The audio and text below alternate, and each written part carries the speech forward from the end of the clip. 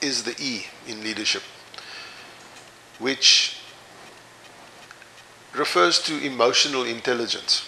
Now, emotional intelligence has been defined and the concept has been written about by people like Daniel Goleman. But the emotional intelligence we're talking about here is effectively being able to stay calm in the face of adversity. When the chips are down, when things are going rough, you need to not lose your cool. You need to be able to stay stable, and you need to be able to be the anchor for your team. What's very important as well with emotional intelligence is you need to be aware how your emotions and your reactions and actions affect other people. If you fly off the handle regularly, it's going to have a negative impact on your team. They need to know that they can depend on you in a crisis. They need to know that you are not going to fly off the handle at them, that you are not going to falsely accuse them, that you will back them when it's necessary, that you will support them as your team.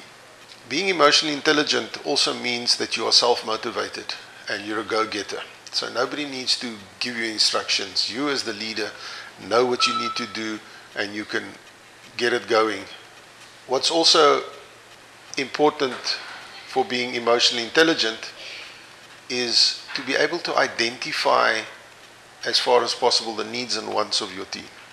You need to know what makes them tick, and you need to know how to motivate them to get them to do certain things. Hi, I'm Dr. Rowan van Dyk, professional speaker, leadership trainer, and author of the book, Why Great Leaders Are Catalysts. If you enjoyed this video and you found the information useful, there are 3 actions that you can take. So, 1, you can subscribe to the channel and make sure to click the bell icon so that you are kept up to date with all the new editions and latest updates. Secondly, you can visit my website at rowanvandyk.com. And thirdly, you can click on the link at the bottom of this video for Amazon and you can buy the book Why Great Leaders Are Catalysts, and it will give you a lot more information and detail regarding the information that you have listened to in the videos.